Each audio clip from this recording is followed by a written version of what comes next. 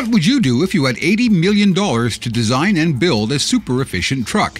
That was Daimler Trucks North America's contribution to the U.S. Department of Energy's quest for the ultimate in transportation efficiency.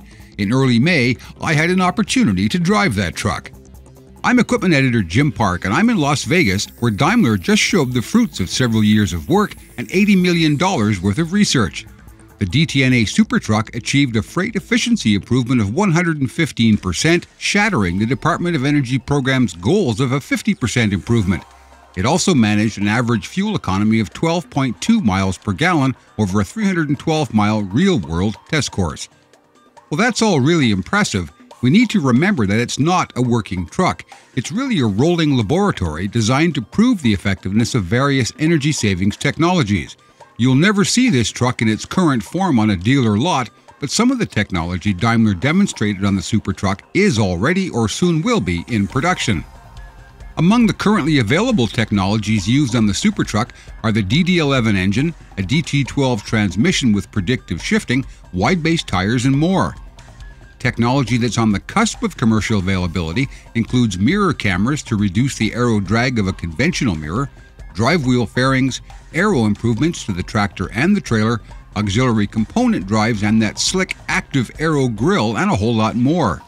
What we may never see in commercial production are the really advanced technologies like the hybrid electric powertrain, a waste heat recovery system, and extreme lightweight materials.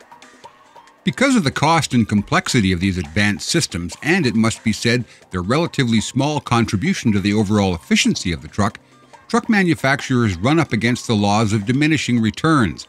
It gets to the point where the systems cost more money than they will save over the course of their service lives.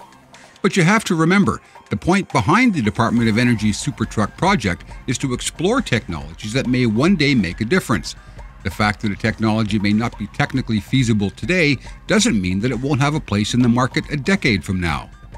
So what did Daimler actually get with the $40 million Department of Energy grant and its matching $40 million contribution?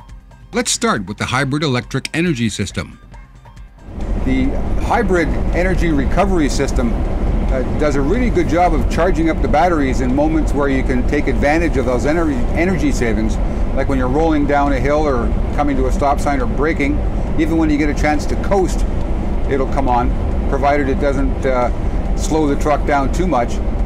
On top of that, all the electricity that's generated just flows back into the battery to power other systems on the truck, like the air conditioning compressor, the wiper motors, various electrical componentry, including the system itself.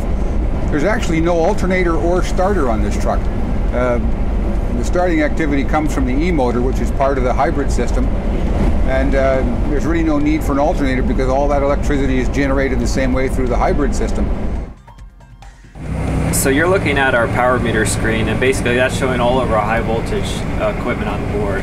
On the left side, all the blue items when they're active, our e-motor, our waste heat, and our solar. So those are all our producers. So they produce high voltage power and can feed it into the battery. So in the center we have the state of charge.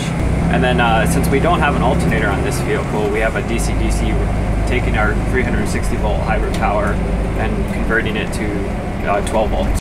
And the engine used in the truck might come as a bit of a surprise. It's got a much smaller engine than you'd expect. This one's 375 horsepower and 1,375 pound-feet of torque, and it's a DD11, the 11-liter engine. If you think 375 and 1,375 sound kind of small, it's because this truck is so aerodynamic and the powertrain is so efficient, there's so little parasitic drag in the drivetrain, you don't need a great big engine. It's really simple. We'd be missing a lot if we didn't discuss the aerodynamics and the powertrain, but we'll save that for an upcoming Ultimate Test Drive video series where we'll have time to go into more detail. Until then, I'm equipment editor Jim Park, live at the Las Vegas Motor Speedway with Daimler Trucks North America's $80 million SuperTruck.